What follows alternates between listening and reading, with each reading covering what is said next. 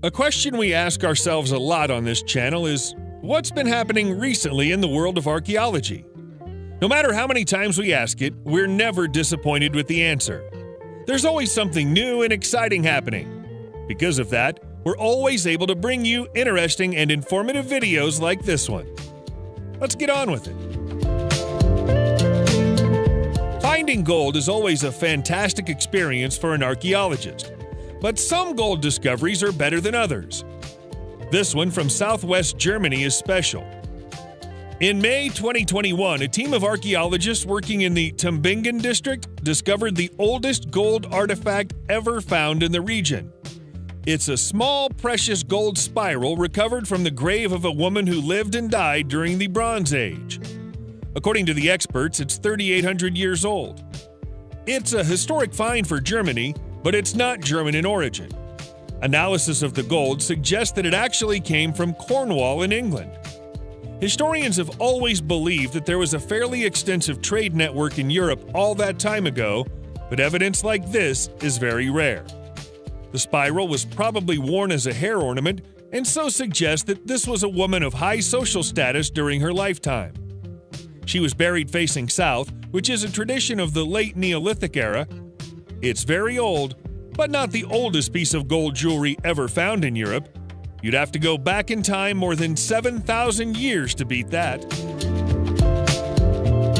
What can a tiny collection of stone tools tell us about relations between Indonesian hunter-gatherers and Aboriginal Australians thousands of years ago?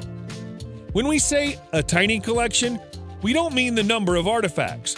We mean the artifacts themselves are literally tiny. These small but highly precise stone implements are unique. They were probably made by Chilean people who lived in the area 8,000 years ago. Nothing like them has ever been found anywhere other than Sulawesi, Indonesia, and a few locations in Australia. That suggests that there was contact and perhaps an exchange of ideas between the regions, but that doesn't fit with what we currently understand of the Chileans.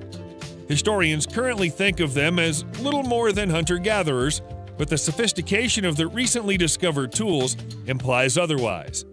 It might be the case that the cultural exchange came from the Aboriginals traveling and meeting the Chileans rather than vice versa. But it's still a surprising theory. We can't rule out the idea that the two cultures came up with the same idea about tiny tools at the same time. That would be a huge coincidence. There's been a lot of archaeological focus on ancient Greek sites in Turkey recently. The town of Assos has proven to be an especially fruitful hunting ground for researchers, and finds like this one are a reason why. It's a sculpture of a lion made 2,200 years ago during the Hellenist era.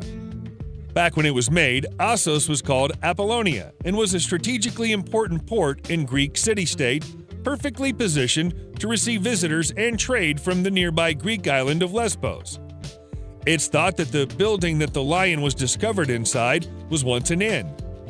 A stone oven was also found at the same site, although that's more like 1,500 years ago, and so is a product of the Byzantine age. Who made the lion and why is unknown, but perhaps the fact that it was found inside an old inn isn't a coincidence. There are many pubs and bars across Europe called the White Lion today. Perhaps that's a naming tradition that goes back thousands of years. Excavations have been ongoing in Assos since 1981 and aren't scheduled to end anytime soon. The events of 2020 gave us all a chance to focus on our hobbies for a while, and perhaps even pick up some new ones. In Denmark, thousands of people turned their hands to metal detectoring for the first time, and they came up with some wonderful results. One of the most striking is this beautiful golden fibula, known as the Fibula Engegard Nord. Pins like this one were used to fasten cloaks or clothing during the Iron Age, but very few are as ornate or decorative as this one.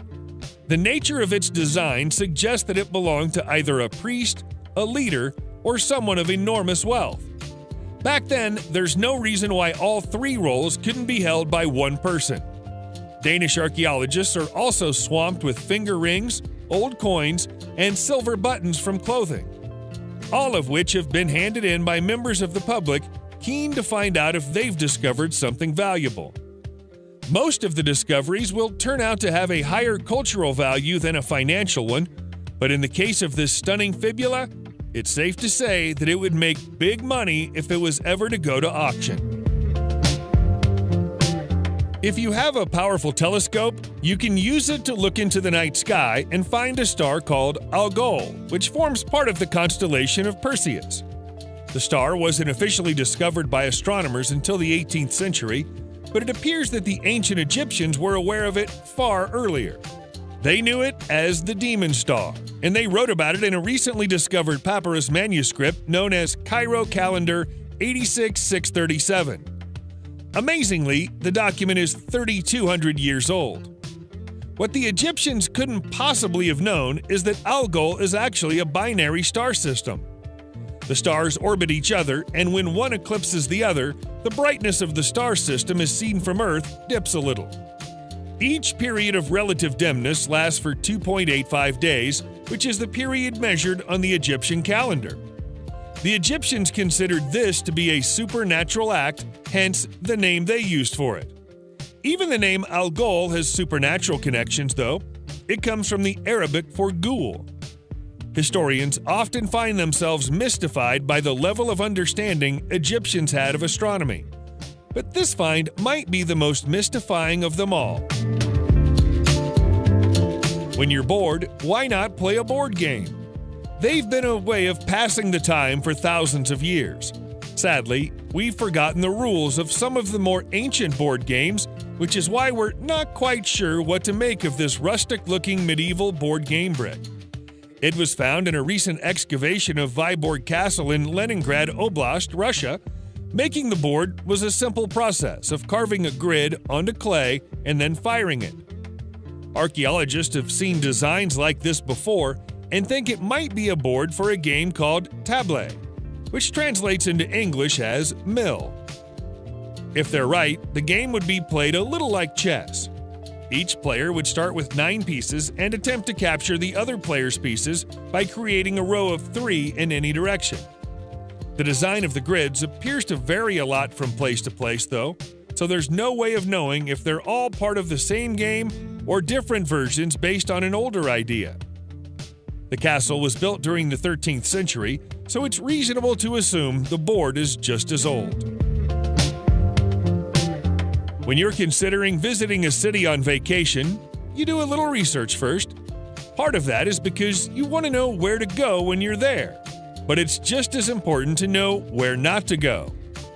If you were thinking of visiting London, England during the 14th century, it would be useful to have sight of this so-called medieval murder map.